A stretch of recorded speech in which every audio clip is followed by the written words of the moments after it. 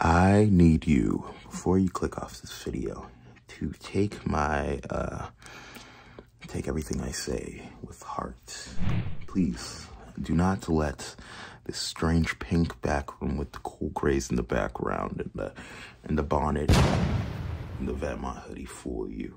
I am a nigga who knows expertise. Now, on that note, would you, for $37, give head to Pharrell Williams, but in return, he lets you on board with the team? Would you do that? I don't.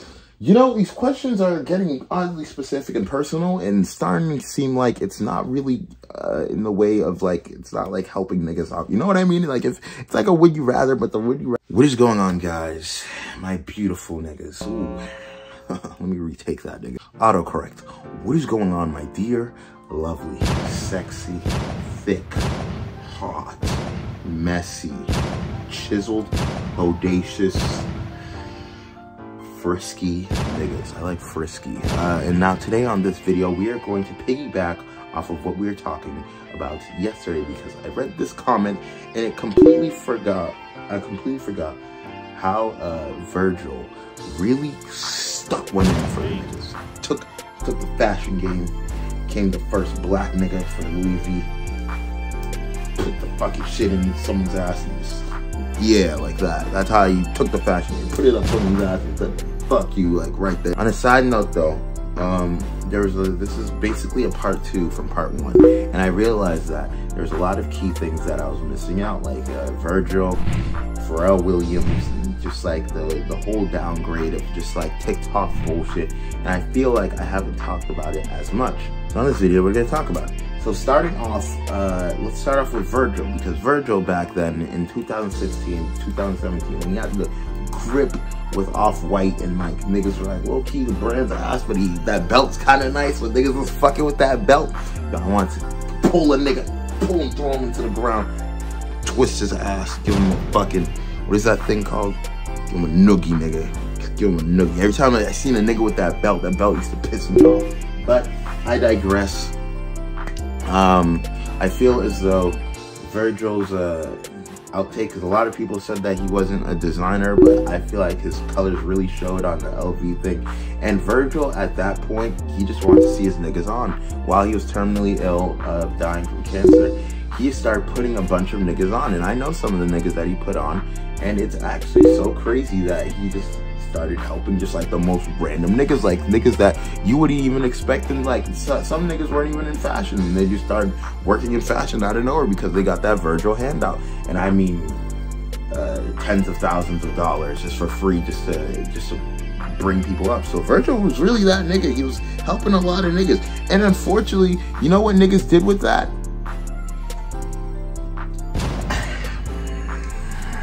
They made shitty brands, quick cash grabs, and all this bullshit, while Virgil was over here. It was like, I leave the rest to you, my niggas. And nigga just died, just dipped from the scene. Like everyone was like, oh shit, nigga, how did that nigga die? It was so random. I remember when I seen that shit, I was like, oh, this nigga's not dead. This is one of those weird, like, edgy memes that this nigga's not dead. And the nigga was dead. I was like, okay. Oh my God, what happened to Virgil? Which, by the way, to this day, I don't know why Lil Durk made that song.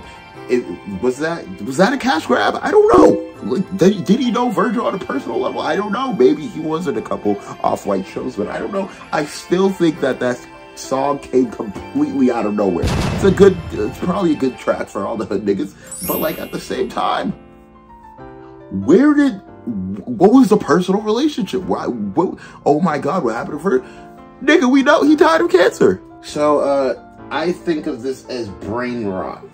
And this is like probably a really crazy take, because it's like at the end of the day, this nigga is a nice nigga. I think this is also another reason why black fashion has died, because you get niggas like these who are thinking they are what is it called? They are the master of style, and they based off their whole entire shit brain rotting you and thinking that they have the best style. Because some nigga, if I came on to the fashion game, I didn't know shit, and I seen this nigga Wisdom. If I see this nigga Wisdom on my For You page, I'll be like, yo, this is a stylish nigga. I don't want to say he's a fly nigga. I'd say he's a stylish, because there's a difference between fly and style, nigga. Stylish is just like, kind of wore that groovy ass teal blue suit with like yellow underneath. Like, I don't know why niggas was like, which it seems I'm barking down a black nigga's tree, and I'm not hating on the, I am hating on the nigga, but at the same time, you gotta realize some of this is brain rot, where it's like, he is not dressing for, that's not personal style. It's more so like maybe he's giving these brands and doing a brand deal, he's showing it. Also, they're a bit more over exaggerated for more clicks and views. Also, even if that is all being said, I still think it's ass. Like honestly, like some of the outfits, most of the outfits I see, I've still never seen an outfit that I actually genuinely enjoy.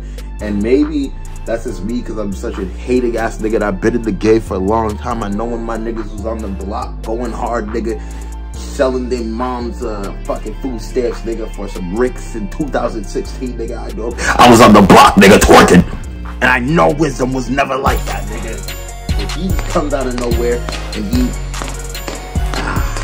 starts dressing like a dapper, you know what he dresses like? He dresses like those little Jamaican African shops where they're like kind of quarter stores or around. I know you've seen this before, like especially in New York or like in the hood or like in California. There's that black-owned business, and you see like those like full suit mannequins, and you see like kind of like fake Louis V in the back, but you also see all these full like one dresses, like a green top and the orange is in the inside, and then it's a green pair of pants, and then I feel like that's how that nigga dresses. It's like all of that, and on top of that, it's just like shitty Y2K trends, and it's just like, oh, the powerful chrome hearts. I'm not gonna lie, that caught me off guard. I was like, all right, that nigga's making moolah. That nigga's making moolah, nigga. And I see those niggas, so I can't hate on this nigga. I am literally talking in my sister's old room with a bonnet on, talking about how much that nigga has fucked up fashion, knowing that nigga's damn near making 10 times how much I'm making with these fucking YouTube videos. But I digress. I feel like that nigga's whole entire TikTok thingy is brain rot. I don't like that he is overhyped, but it makes sense because there are also a lot of other influencers who also brain rot and like niggas get away with it. And unfortunately, I hate this new trend that I'm starting to see, and it's like I'm really affecting the fashion community. It's like POV finally found style, and it's like ooh, nigga. TikTok brain rot. A lot of Y2K black niggas are there's no more personal style. I think New York is completely dead dried, and that is why you never see Fashion Week. When you see Fashion Week, New York Fashion Week, it's just niggas just going to parties and going to raves, and maybe Lucas Apot is in the back just like DJing or like something like that. It's never like actual genuine fashion shows anymore, because you get a whole lot of bullshit random niggas thinking that they can run the show just because they got a quick little sponsor from Puma, which I've been noticing a lot, that these black influencers would just get Puma sponsorships, or maybe they don't even get the sponsorships, they just wear that, and or they get the Coach shoes, like I don't know. But regardless, I'm starting to see like a heavy decline in New York niggas. Actually, like you barely see like Prada or like all those name brand like Kering group brands actually come to New York to do their fashion show. I think everyone left it. It's just left to complete chaos and all this other bullshit that's been going around. And you know what? I don't blame them. I would leave too. That's why every time I go to New York, I feel like my brain rots, and then I can't wait to go back to my home. I hate every time I go to New York. There are some memories where I actually enjoy it, and the people, the niggas I fuck with. But the fashion, everything about that, especially the fashion, it destroys my brain, because everyone seems like they're trying to be the main character. But that's another topic for another video, nigga. But yeah, another one is Pharrell Williams. I think everyone was like, oh yeah, he has to be the next LV nigga. Honestly, I don't think that he is making much of a crazy change from Virgil. I think he's gonna go out of help. I don't know. I don't see his talent. You guys have been guffing him. This is a hot take, nigga. You guys have been guffing this nigga since he made, since he was a part of like the whole entire Babe and Ice Cream shit. You guys were guffing him and Nigo and all this thing. Is it showing in his skills now? That was mad long ago. Is it really showing now? Keep it a buck. If he didn't have Louis V, let's say like he did have Louis V, is it showing in his true colors now? Can you see him making his own independent brand without Louis V? Because Louis V gave him a boost. Without Louis V, would you buy his brand and would you say that shit's fire? Keep it a buck with yourself. Let's be honest, we're not doing this. So I want to end things on a happier note.